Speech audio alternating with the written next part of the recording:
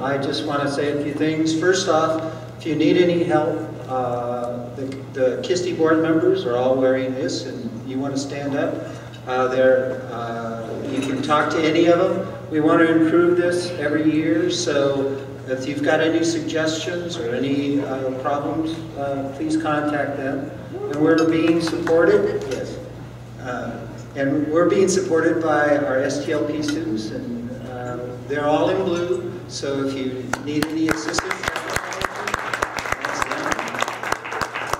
and we have volunteers. They're in yellow T-shirts, and I see a couple in the audience now. So if you get a chance, they are helping us immensely, and this is how we put it together. It's a team effort. We're trying to work to make sure everything's good.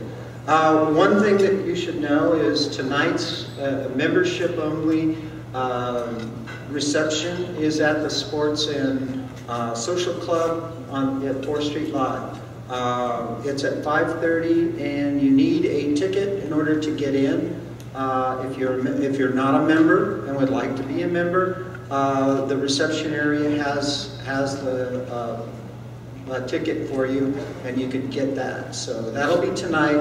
It's limited to 300 people, and so the first 300 are the ones that are going to get in. Get there, and everything will be fine.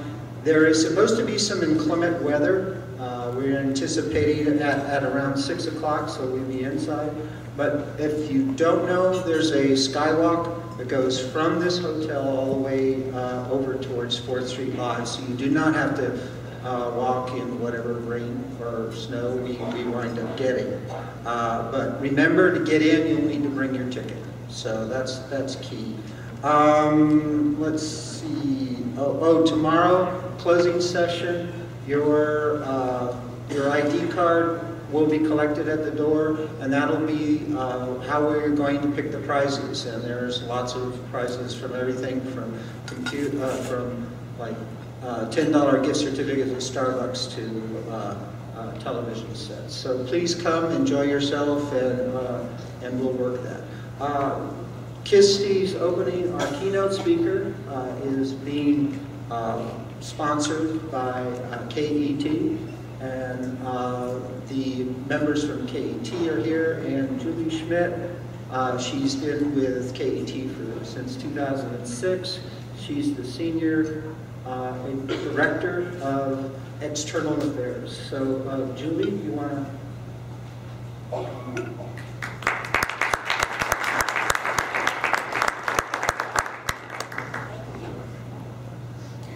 Good morning.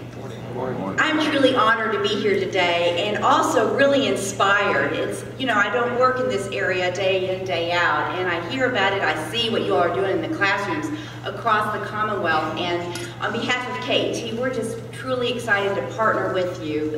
The work you're doing is just amazing. In addition to the programs that you might see on KET day in, day out, from Masterpiece Theater, Downton Abbey, or Nova, Kentucky Life, KET also works in producing high-quality, standards-based resources that impact learning and help student achievement.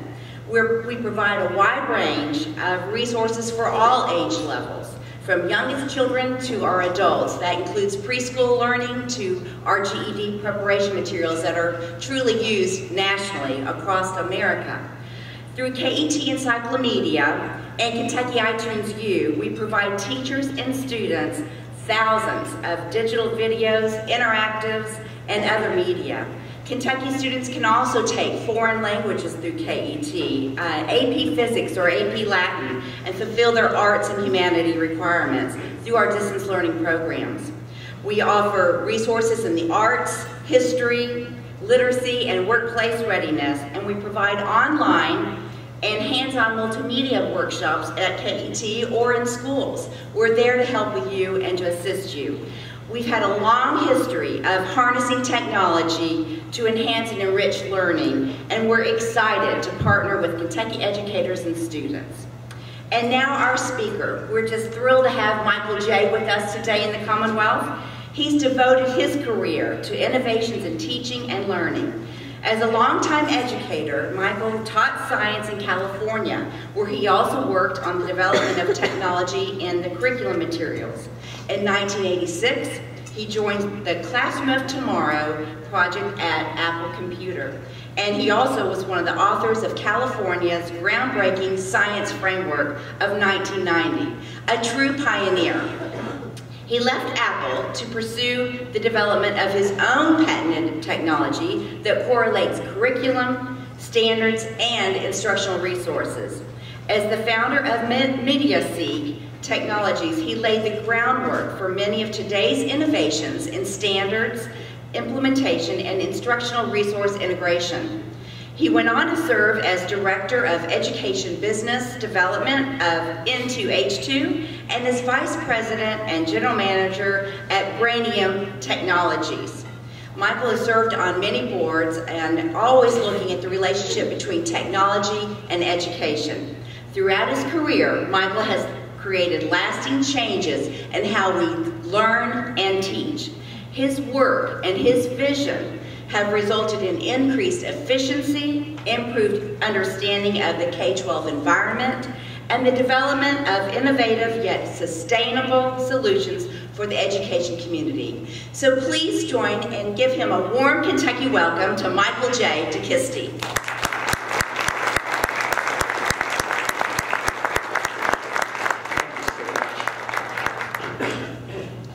Well, thanks for having me here. I asked for the lavalier because I can never stand in one place at any one time. So I'll be running around a little bit here. Thanks for having me in Kentucky. I do remember actually from way back in the 80s when I saw KET media and other materials that I was using in the classroom. So I know that you guys have always been a real leader in terms of instructional technology. So I appreciate the opportunity. Today I'm here to really talk with you. Although it's about technology, it's somewhat less about technology than it is about good teaching and learning, as it always is. And I think for those of you who've been doing this for a while, the more you do it, the more you recognize there's some real fundamental truths that really transcend the technology itself. And the real challenge that we have is learning how we integrate the new technology with good teaching and learning. So that'll be really our conversation in today's presentation. There we go. So the questions I have that hopefully you share as well are what does a next generation learner actually need? What are the things that they need as we look at moving ahead? I think when many of us went to school, you knew what you might want to be, you knew where you wanted to go. It's sobering to think about the fact that students who are entering school today are going to end up retiring in the year 2065. I don't know what people are going to be doing in 2065, right? I mean, clearly, if you're a fan of the Jetsons, they're going to be flying around in cars. But I don't know. I mean, I think it's hard to say. What role does school play in the future? And I purposely put school in quotes because I don't even know what school really means. And I think we're already seeing those kinds of challenges. And I think that stands before us as educators. How does the child's role change in terms of education? We'll look into that. What is the educator's role in that whole process? What are the things that you do that are different? And what will it take to make this kind of change? And what role do you have? Not just in responding, but being an active participant in that process. So if we take a look at change, there certainly are any number of different models. But if we take a look at sort of a natural selection, evolution approach to change, we really have two important different options here. One is the idea of gradualism, the idea that there's this gradual change that happens over time. And another one would be sort of this punctuated equilibrium where, in fact, there's stasis for a while, things stay the same, and then there's sudden change. And I think it's a good philosophical conversation about how do you think about this yourself. What is your vision about educational change? And you want to think about that at a variety of different levels, very different from when you look at it at a state, national, international level in terms of change versus what happens in your district, in your school in terms of change. And being aware of that and discussing that amongst your colleagues is really important in terms of really explicitly understanding what is it going to take to create that kind of change. I think it also addresses the kind of frustration that we all experience about how am I possibly going to create the change that I need within my school, within my district, and the sort of drudgery that comes from not seeing the kind of change that you want. What is that going to look like? So important to take a look at what kind of change belief do you have. So what do you think? Gradualism or punctuated equilibrium, and where does the kind of selective pressure come from in terms of how that actual change takes place? Is it from your community? Is it from within? Is it from superintendent? Is it from state legislation from the top down? I'm censoring myself. There's a little filter inside my head about sort of where I think that kind of change comes from. But you know, think about it yourself and think about your role in that process. So I think this dam metaphor is really important, which is if I take a look at this dam up here, what I see is a dam. I don't know what's behind that dam at all. And I'll put before you that I think that if we think about that dam as really holding back that water from moving ahead, if we take a look at the change that's taking place in education today, I think that the water is pretty darn high behind that dam. I think that, in fact, the dam is really, really stretching at its very limits right now. I think we see lots of cracks in the face of that dam. We see students who are selecting not to complete high school as they have in the past. We have students who are advancing through other methods. There are universities that, if in fact the students have the scores, they're able to actually move to college without actually graduating from high school with a traditional degree. We see students opting out, parents opting out of our traditional schools.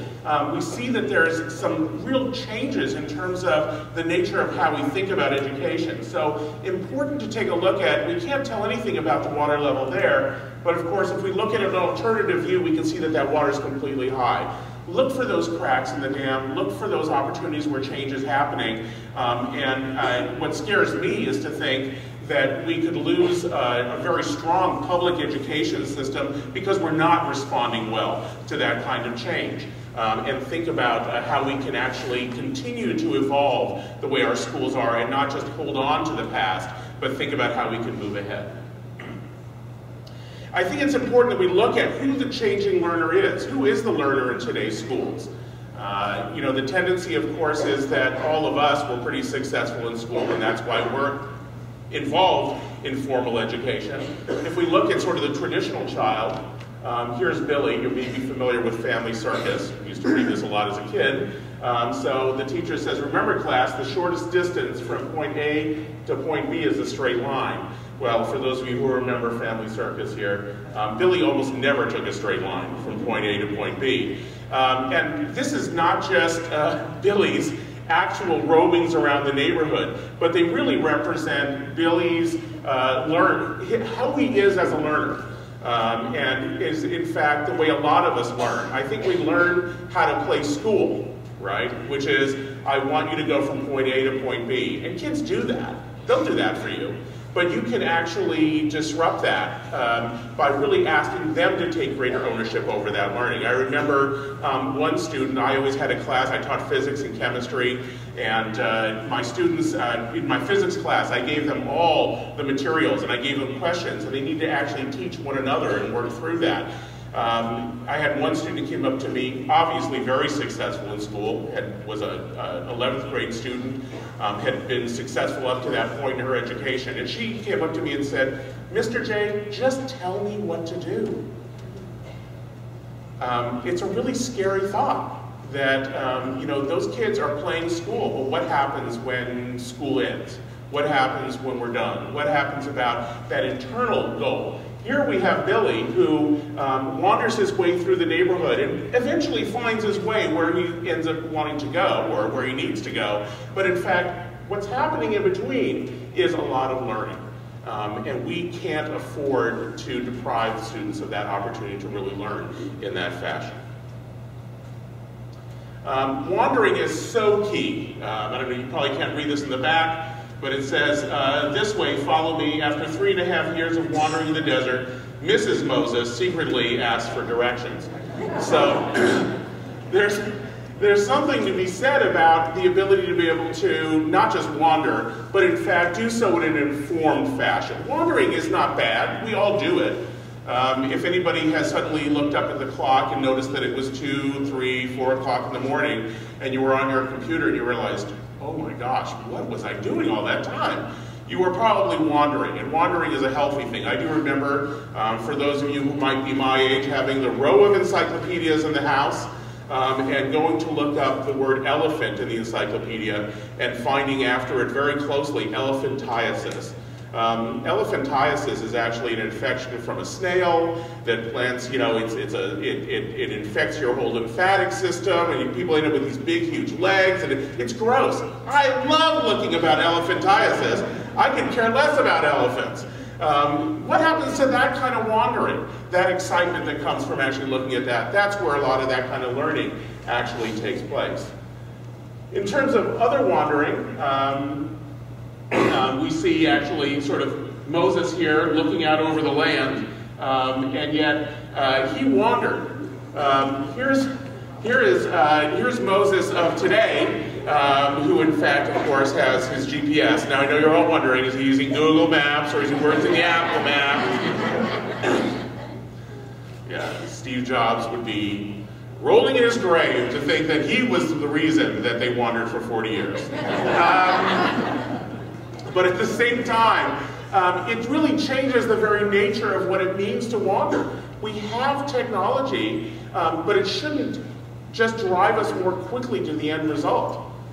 It's absolutely essential that we look at how wandering is part of the process, is part of how we learn, and is essential that the learner owns that process as well. So this is the last slide on wandering.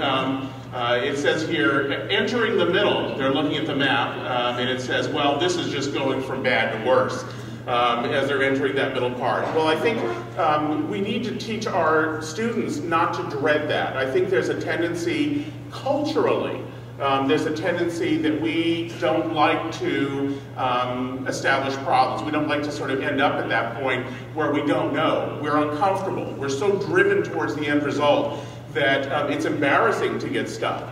I know that when I was teaching physics, I did not work out problems in advance that I was going to do with students. And one of the reasons is when you're up at the board and you're working something out, giving an example, there's something really useful for the kids to see you go, I have no idea where to go from here. Anybody have an idea? Because when those kids end up back at their desks and they're doing work at night, or they're doing work in small groups or they're working alone, they don't see the model of actual learning take place. It's all prepared for them. They assume that that's how it's all going to work. If you look at the situation comedy, you look at things on television, everything's worked out. They need to recognize that part of the challenge is the challenge. It is the problem. It is the process. In other cultures, I know that in parts of Asia, for example, students who don't know how to work the problem are the ones who go to the board. And in fact, in many cases, the rest of the class cheers on the student who's working through a difficult part, and they revel in sort of the process of overcoming that. And that's where I think we lose a lot of students, is they're not used to hitting that problem state, and really understanding what it means to work through that kind of issue. And again, giving them the opportunity to wander is absolutely essential as part of that. So when do we give students time to wander? What I hear often is, we don't have time, right? We need to cover everything in the curriculum. Well, you know, you probably have heard this before, but cover is a pretty good metaphor. The idea is to uncover everything that's in the curriculum, not cover everything that's in the curriculum. And I think that when you look at, if we don't give kids time to wander, they simply end up exiting school having covered everything, but in fact maybe understanding nothing. And I think having that working understanding and working knowledge is absolutely essential as part of the learning experience. So as part of this is to think about, and I use as a metaphor here, the idea of a puzzle. You wouldn't hand a 6-month-old child an incredibly complex puzzle, would you? It's just not reasonable. but at the same time, you really want that child to explore. You want them to have an opportunity to try something on for size. I mean, a puzzle that comes before this is your standard sort of square into a square hole. We've all done that. This may be the next puzzle that you give a child. This is, of course, cut out of wood. We have a picture of a cow, and it fits in a hole the shape of a cow. Thank you. This is what a good group. So you've obviously been there before. Pretty straightforward. We set the boundaries. We make it very clear what those are and how that puzzle is going to be completed. But maybe the next puzzle that you give that child looks like this. Okay, so now I kind of get it. I got it, my little 6-month-old head here. I see how I'm going to fit that puzzle piece in, and now I'm going to use that in some other ways. I've got multiple pieces, I'm learning some other things along with it, and I have to get some constraints, but a little bit more complexity. Ooh, now I have a picture. Okay, this is complex. And it has multiple pieces, and I now need to see how to assemble those pieces. Again, a little bit more complex. I don't have quite the same boundary. I learn a different set of heuristics, different approaches to be able to address the puzzle. And so I figured this one out in just a few. Oh, now I go to three-dimensional. Now I get a chance to think about the relationship to it. And I'm going to build and figure out how to fit that in here. But what's really cool is that first time the child realizes, wait a minute, I don't have to make it fit in that. I can now assemble them however I want to. What a concept as they work through that. And so now we end up with sort of the building blocks, and we're working with it as any way that we want to and building whatever we want to. Of course, hopefully they have a younger sibling who is regularly knocking it down, which gives them an opportunity to start over again as they're working through that. We graduate to the Legos. All of us know children who, I have a grandson like that, who love to build exactly what was in the directions. Right? I mean, they just sort of that comfort level that comes from that. But then suddenly breaking out of that and really trying to learn how to go through that. I remember when I was a child, I lived in a house that had a pretty steep hill up the driveway, and it was sort of all bumpy concrete. And my goal, because I had a bunch of Legos as well, my goal was to build a car that could make it all the way from the top to the bottom and still have operating wheels when it got to the bottom. Yeah, I have to tell you, I built my cars like with 18 wheels on them, and the wheels were flying off as the thing was going down the road. But I had set a goal for myself. I had set a goal about what I actually wanted to achieve with that particular puzzle. And then we look at going to the erector set. Again, breaking out of the mold a little bit more. Look at connects as we look at that. And then ultimately, many of you may do this within physics classes. Again, very, very clearly defined piece, but in fact, using anything you want in terms of how you're going to build that bridge. It's absolutely essential that you think as you're working through the kinds of models you're working at school, to think about how are you giving more ownership of that process over to the learner. How are you taking away the puzzle pieces and taking away those constraints and letting this learner own those pieces. The technology doesn't just make it happen. You can create puzzles with technology that have as many shapes and constraints as it has originally. The benefit of the technology is you have a chance to remove some of that and still be able to work with that learner as an educator to be able to help support them as they take increasing risks and increasing ownership over that learning. This is a model that comes out of, I'm trying to remember where, from building skills from some particular place, but looking at learner autonomy, looking at students as independent, looking at them as, again, critically reflective, thinking about their learning, about that, asking questions, thinking about them being self-directed, decision-making skills, self-aware, collaborative, and self-motivated in that process. These are absolutely essential skills that you have today and what makes you successful in what you do. How are we giving kids the opportunity to build that in an environment where it's safe to be able to do that and give them that kind of ownership over their learning? When we think about age, autonomy, and structure, we look at sort of increased autonomy over time is what we should be shooting for, and still look at shifting the responsibility for that structure to the learner or to a group of learners, to that community of learners as part of that process, and giving learners rich experiences in which they can use that. There's an organization, we do work with the Gates Foundation on a variety of different projects. One funded project that we've been collaborating with in some sense with is the group that was called the Shared Learning Collaborative. For those of you who keep up on the news, the Shared Learning Collaborative just announced at South by Southwest, I was there last week, that they now have become what's a company called In Bloom. And what In Bloom does is really believe in this whole process of student autonomy and knowing about the student and providing access to that information.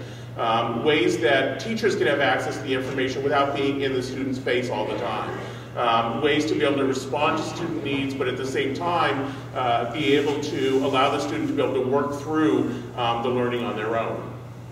And that model is really consistent with, again, looking at, so here's where we get into sort of the techie. I want to do this for just a little bit, about the SIS and the portal, the information about the learner, but then migrating it down into the learning system and then eventually down to the activity. And the whole session, the whole interoperability that has to happen as we fluidly move between those parts of the system. Absolutely essential. Many of you may be familiar with something called the Common Education Data Standards. Implementing that kind of interoperability standards is a challenge, but at the end of that process, what you get for that investment is huge, which is you don't get a set of disparate activities that are disconnected, but you get a set of coherent activities that can inform one another. And by having that kind of coherent set of activities, you really get at the essence of supporting that learner in all parts of their learning. So if we think about informing learning and looking at data as part of that process, we can look at sort of 3 different kinds of queries that we can generate as teachers or as students as we're thinking about that information. One is, again, simple data recall. So again, thinking about the student in terms of their reflective processes. The second one is looking at sort of a trends analysis for them to look at what am I learning, or for an educator to look at the trend in terms of my class, or a superintendent looking at the school as a whole, or looking at levels at all different levels in terms of comparisons and asking powerful questions. And then at the tertiary level, we looked then at causal relationships. And again, that idea of interoperability, that cohesive system, allows us to get access to information that we might not normally think of being together. So as you're looking at supporting that learning, you need to think about what's getting in the way of their learning. And a critical component of that, and I mentioned this yesterday when I spoke to the leadership strand, is that, you know, one example is a school district that saw there was a group of students who just weren't doing well in school. They couldn't figure out why their scores weren't good. They couldn't find a common thread in their instructional system that tied them to one another. They looked like they were completely different. What they did, however, is through interoperability systems, we're able to look at the transportation system. You don't typically tie transportation and instruction together, right? 2 different worlds, 2 different pieces. When they finally looked at that, what they realized is that a large percentage of the students were spending an hour or more on a bus to get to school. Well, that's an interesting piece of information that lets us sort of understand what's taking place educationally. And so what they did is they recognized that we can provide educational opportunities for these kids while they're sitting on the bus. And they were really able to address the kind of learning that was happening and the student achievement that was associated with that, simply because they had access to disparate information, again, supporting the learner as part of that process. So if we think about the kinds of questions that we might ask, thinking about different kinds of users, if we look at the student might ask, at a lower level, am I on track to be at standard when I take my high-stakes state exam? So again, in the world of Common Core, what does that mean in terms of whether I'm ready? They could also ask, am I on track to be prepared for college acceptance? Thinking a little bit further out. Where do I want to go? What do I want to do? And then looking at the next level, how can I pursue my interests and gain the education I need? So again, giving students access to the information they need so that they can really think ahead, think about what it is that they want to do. You can't do that without the technology. But these questions are not inherently technical in their nature. And so I think it's important we think about the good educational questions we need to ask and how we can address those. When we think about the teacher can say, what resources can I use for my professional development? Thinking about for me so that I can better address student needs. The next question is, what are the best techniques to address a particular topic, given a population of students like mine? Another aspect that in Bloom, and in fact several other organizations, you may be familiar with the Learning Registry. If you're not, you should look into that. Is looking at not just collecting data about resources, but in fact looking at collecting para data, which unfortunately shares the term para as with parachute, which is not data that comes from the sky, but it's data that comes from actual usage. And looking at sort of para data to understand what can I use with my students to help them be effective. And again, that's part of that whole learning registry process. And the question then ultimately is, how can I help a particular student? How can I help them? A question that a principal might ask is, does a course sequence predict student readiness? Can I have access to that data that helps me think about that? The question also might be is, how does teaching style predict the success of students with different kinds of learning styles? Really matching those pieces as we begin to flex our muscles and look at breaking out of the nature of what we call school today, and how do we actually help students have access to the right educator at the right time for the kinds of topics that they're working on. And lastly, a superintendent might ask a question like, what can I expect the cost-benefit ratio to be if I provide schools with more autonomy in developing and implementing curriculum? The reason I particularly bring this up is that the tendency, going back to our dam, or going back to what we were discussing before, is it's hard to break out of metaphors if you're, out of examples like that if you're afraid, if you don't have the information you need to be successful. And it's not just about the student, the classroom teacher, it's also about the superintendent who needs to take a risk and needs to try something else and needs to have access to information that helps them make an informed decision. It's about making those kinds of informed decisions to change the nature of how we learn and teach in our schools. A parent, of course, is an essential part of this. They can say, how can my skills be used to benefit students in my local school, or for that matter, who can I call to help my child with a particular issue that they have? So again, thinking about the whole system and the role that the parent plays there as well. It's also important to recognize that parents are absolutely critical in terms of accepting and supporting change as you look at your schools. Recognizing that without their support, not just fiscally, but also their support when a child comes home, I can't tell you how many professionals I've talked to who know that I'm involved with technology and education, say, you know, my kids, when they come home, they can't use the computer until they're done with all their homework. What happens when their homework is on the computer? That becomes a big issue. We have to educate our parents to think differently about the role of technology. How many of you, when you carry a piece of technology around, people say, oh, what are you playing with there?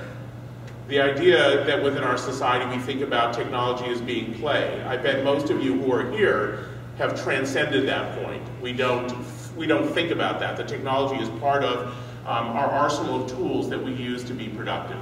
The fact that we enjoy it is a whole other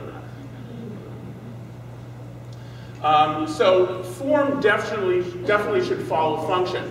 The design of the tools and the strategies impact how they're going to actually be used. It's absolutely a critical piece.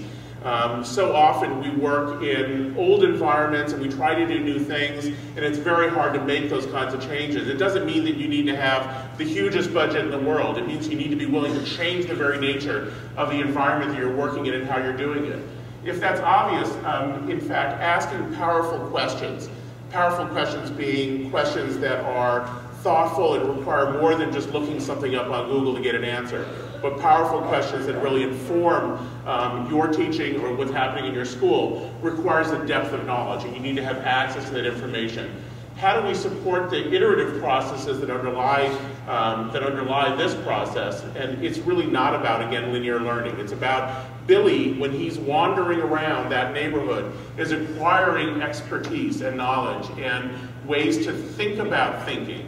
That metacognition as he's working through that, and that gives him the tools that he needs.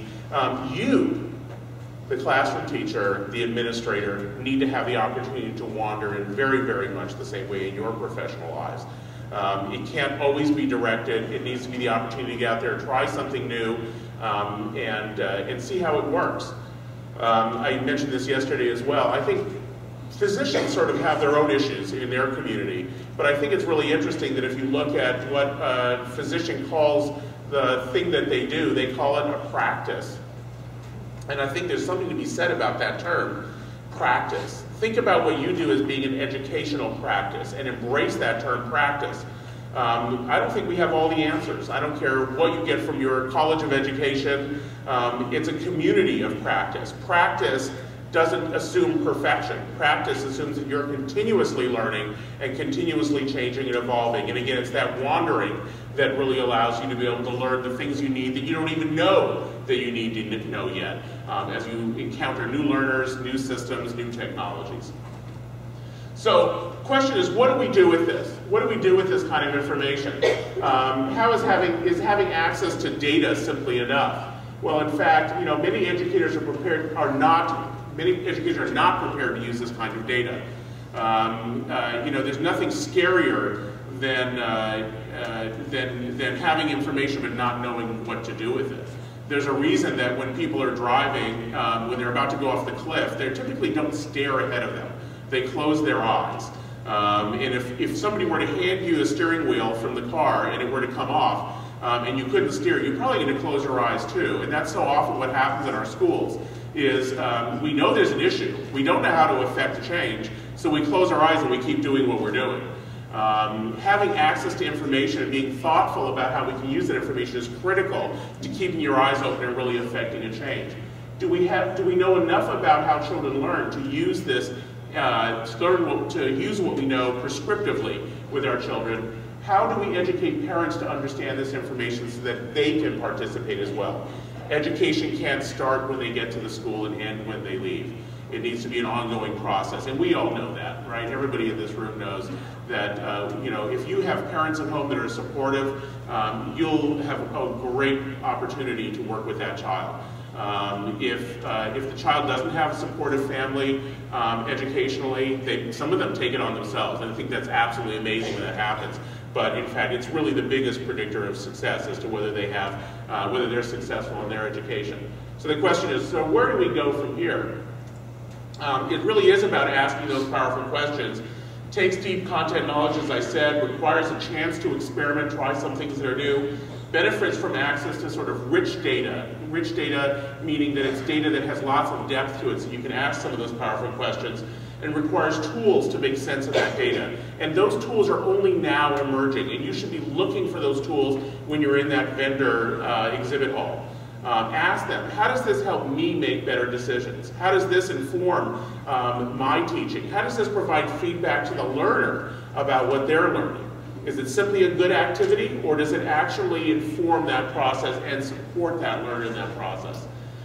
We get the least benefit from sort of the simple questions, and we get, of course, the most benefit from those kinds of tertiary questions that I described.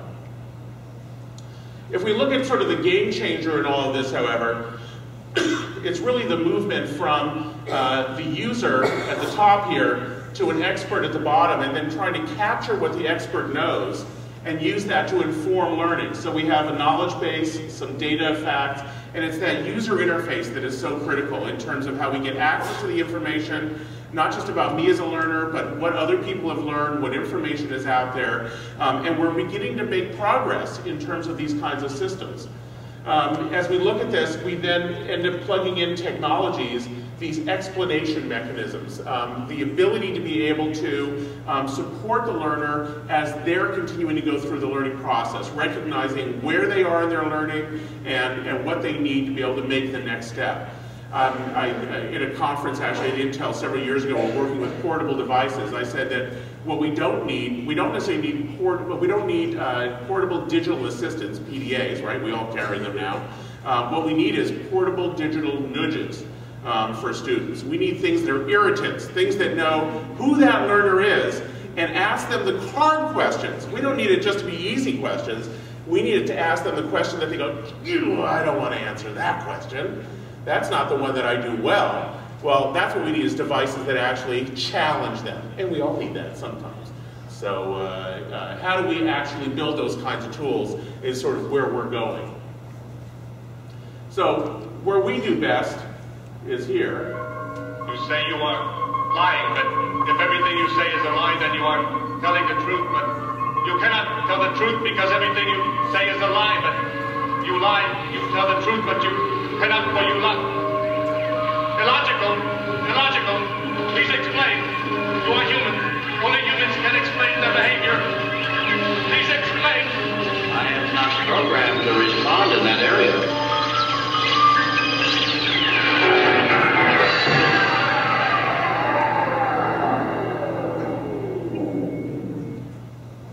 Yeah, I was a Trekkie. I didn't wear my Starfleet uniform today. You know, important to recognize that technology will only take us so far with this kind of information. It is illogical. And you as educators are the ones who can help make sense of that. I never expect that the technology is really going to take you there.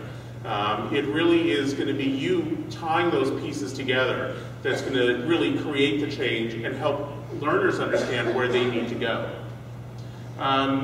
It's really a movement right now from thinking about content developers. Typically in the past, it's been that traditional model, A, on the screen here, where we have content developers and publishers who then deliver to the end user products. So it used to be that, of course, the book was the curriculum. In many cases. I think we know better now. We think about the book as a rich resource that allows us to be able to address the curriculum. And we think about all the other resources we can bring to bear. And we think about sort of this content repository, lots and lots of things that we can use, and digital learning environments that can help us organize and make sense out of those to then address the role of the learner, what it is that they actually need to know. Content interoperability is absolutely essential. I just put in a plug here. So the ability for content resources from various sources to be used, and looking at the content repository. I just want to separate the two. Repository versus registry. You may be familiar with the Learning Registry, U.S. Department of Education. Registry simply being data about learning resources, not the resource itself. You don't put them all in one bucket. Where a repository is sort of a centralized keeper of all those resources. Looking at how to tag that with the right metadata so that you can find it.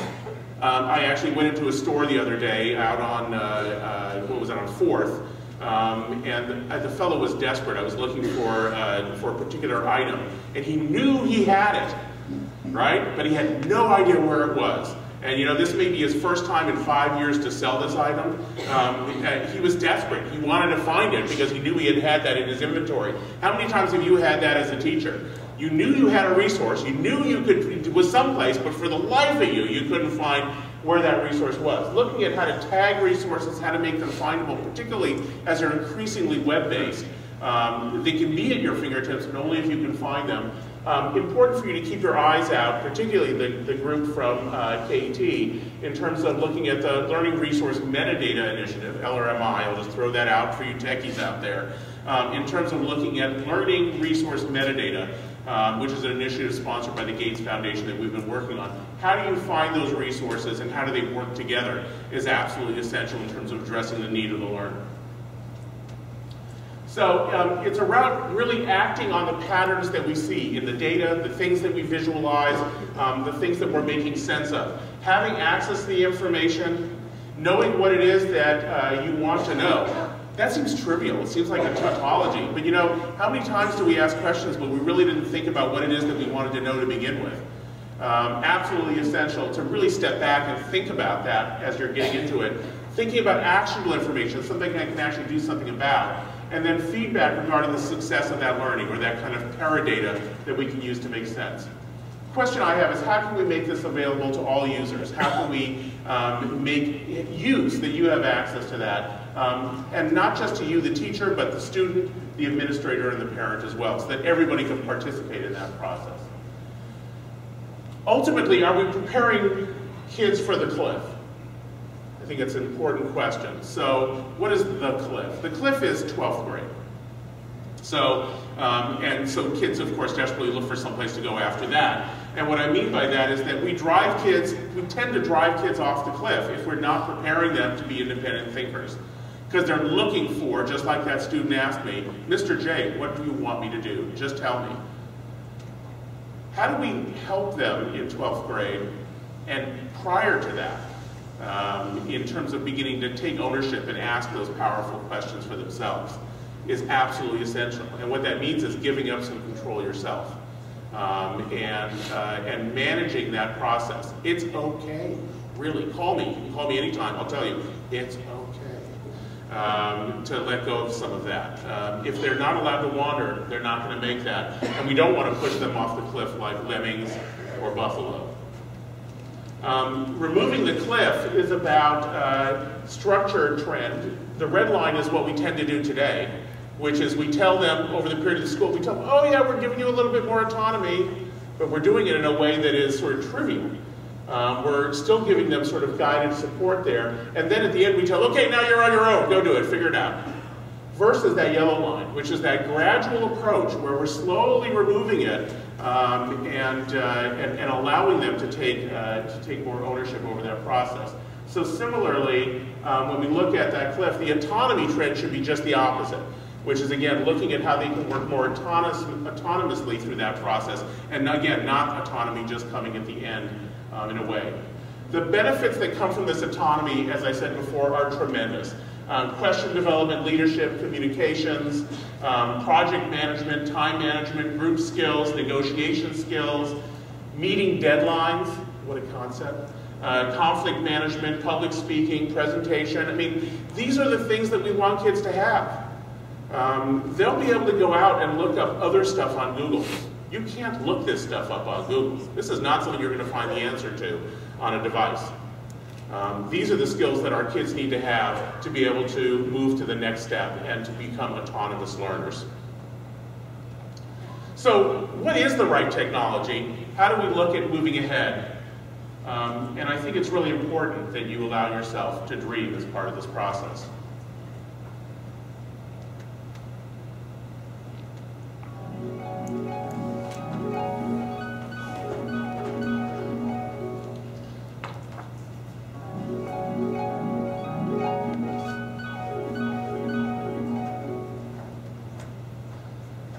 Okay, well, thank you all for coming to my lecture today. Thank you for the Nobel Prize in Education. First one, of course, so I really appreciate that. We're going to talk a little bit about a breakthrough in data-driven decision-making here. So let me go ahead. The problem that we identified as part of this is how can we realize the promise of data-informed education? I know you've heard a lot about it recently, so let's dip into some of the details here. It's really crying for a pragmatic solution, something that is thoughtful and really has an impact in terms of how we practice. It's not just prescriptive information regarding the needs of a particular learner, but it's actually the vague generalities required for measurable success in an educational bureaucracy. Existing solutions include linear regression, matrix multiplication, astrophysics, Ouija boards, and tarot cards. We found that a lot of educators have problems with the astrophysics, but the Ouija boards seem to work just fine, but have low predictive success in terms of what they predicted. So this is just not possible. We can't do this in a large way. We recognize that, so we continued our work. We sought some research funds from various places. We went to several funders. They include NIH, NSF, NEA, NASA, and for those of you who remember Enron, they didn't have anything left. All said no, and we thought to ourselves, oh gee, where could we go for more money? And oh gee is exactly where, the Office of Government Ethics.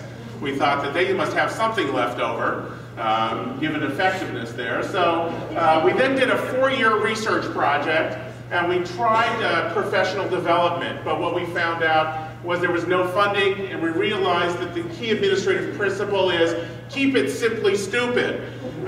You may have heard a variant of that, but we find this is actually a much better way to describe it.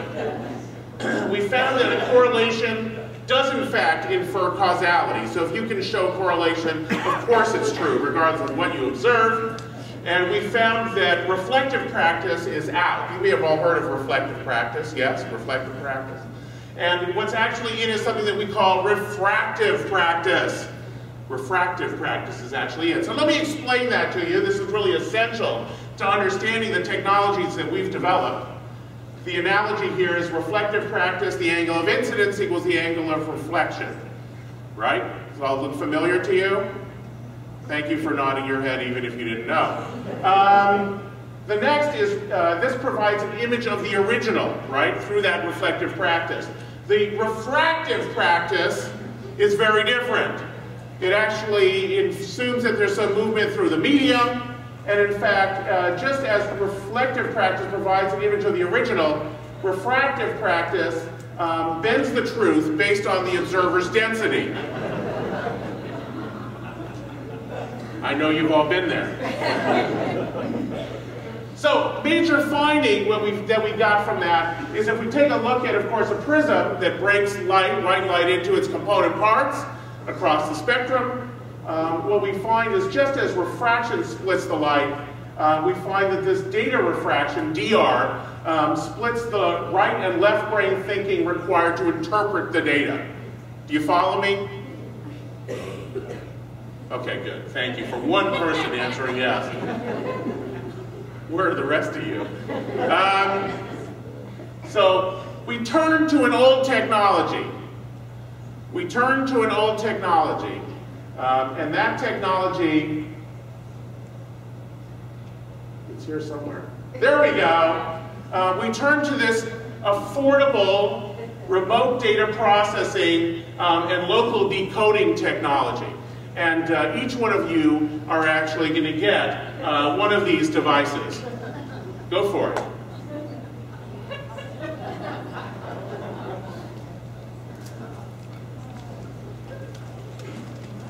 I'll give a moment for the blue shirt group.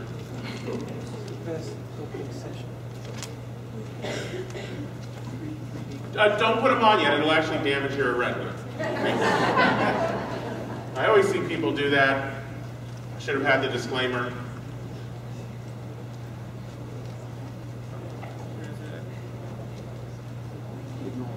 This is where being spread out doesn't work all that effectively here. Raise your hand if you still need glasses. All right, there we go. Now I can tell which blue shirt group is slackers here. I just have short legs. She has short legs, okay.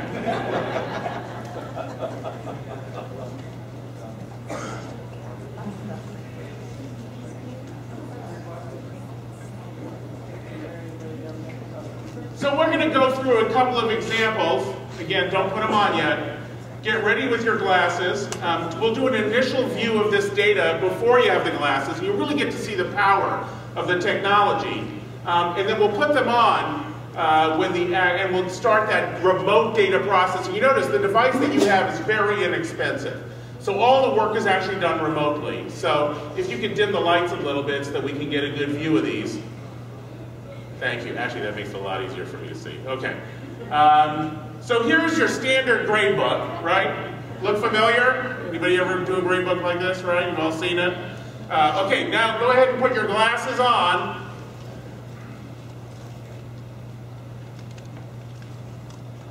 There we go. You could have spent forever and not known that answer, right? So the remote processing works, it all comes out. Keep the lights dimmed if you can, thank you. We'll go on to another example here. Okay. Another example, go ahead, glasses on. Here we go. Leave these children behind. You could have spent forever with those kids and not known that. So this way you don't waste time on them, you can move to a whole new group of students. Let's move to another example. Glasses on. Duck and cover. I had that class, right? We all know that class itself. And I think we have one or two more examples coming up here. So there's a different kind of grade book, just to show you we can handle different kinds, something a little bit more qualitative. Gender bias detected. This is actually a problem that we've encountered with the technology. Turns out the silica doesn't really understand concept of gender. Don't do that. And we have one more here. Here we go. Put your glasses on.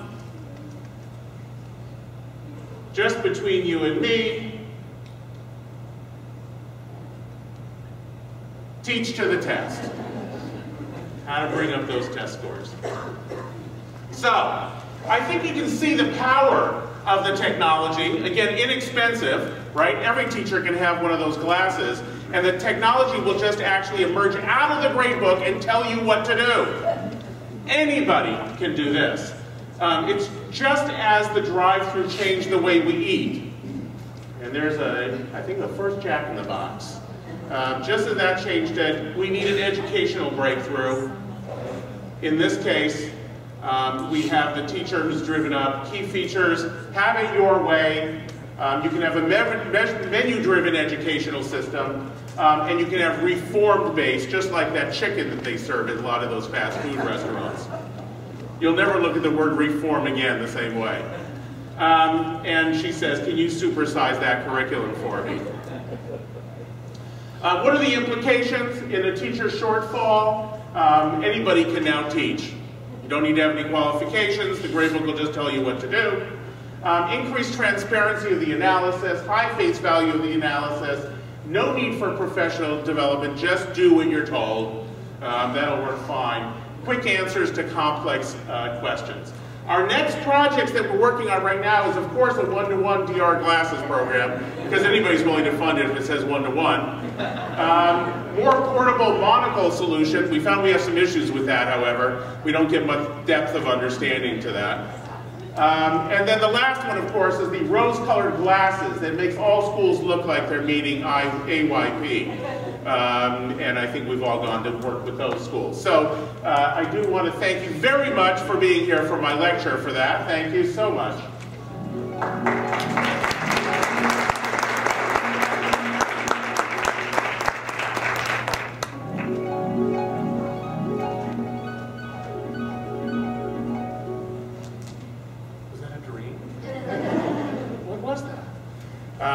Important to think about individualized versus personalized learning.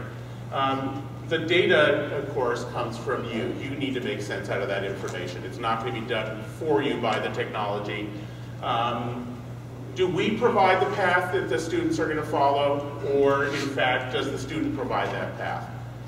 It's probably a hybrid between those two. We saw that when we looked at those puzzles. It's how we release and give more ownership to the learner over that process. The technology plays a fundamental role in being able to do that in a way that you don't lose the connection with the learner, but in fact still be able to provide support for them in that process. Whoops.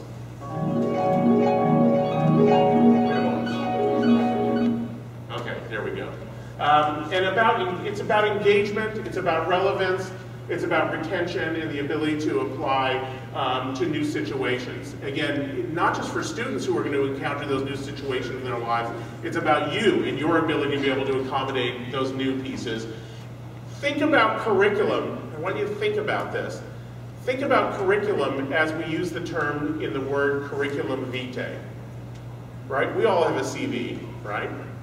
Did somebody give that to you in first grade? No. Your CV, your curriculum vitae, describes who you are, what you did. And think about curriculum as CV, not as curriculum that we give kids and tell them to walk through as we tell them.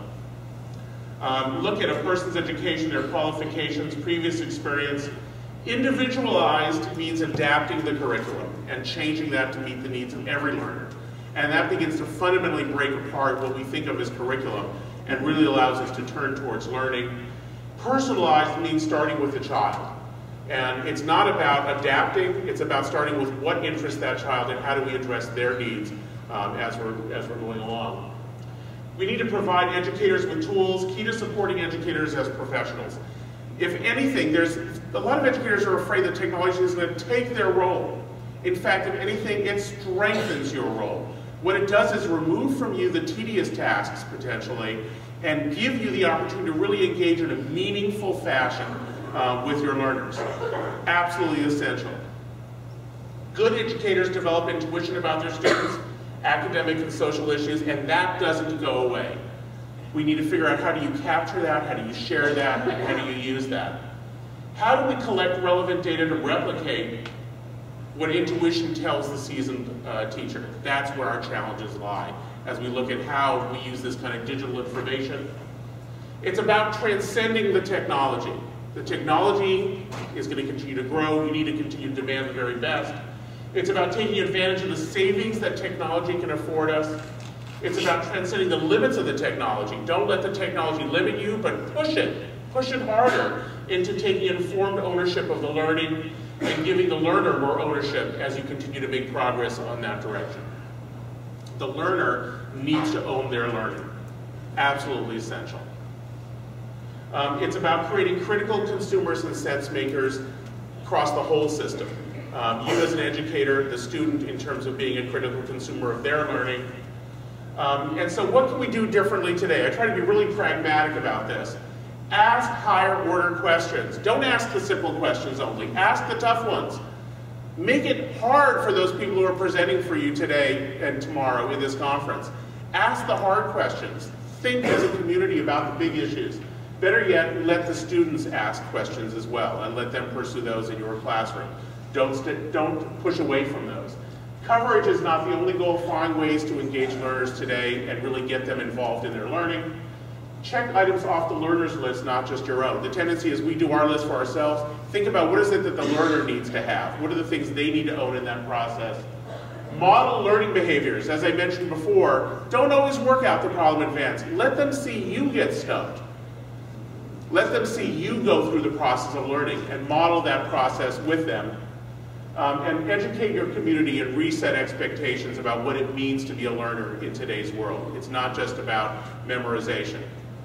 It's about being able to ask those critical questions. There are two initiatives that I do talk about, and I'm just going to mention them briefly, and I want you to think about them. Oops, and they went away. Hang on. One is change institution to individual. Ultimately, this is not about institutions. It's about individual learners. And I think you're going to see over the period of the next decade, increasingly, the institution is not going to be the consumer. The learner and the individual and their family is going to take greater ownership over that learning. And you need to really figure out, how do you play in a world where that's the case. The other one is, instead of thinking about No Child Left Behind, which sounds like a field trip goal, we need to think about it as every child helped ahead. Every child has areas where they have aptitude and where they have challenges. Every child has areas that they have aptitude and challenges. And we need to think about, how do we support that child in being successful in the things that they want to achieve. And with that said, thank you so much for having me here, and I hope you have a great conference. Thank you.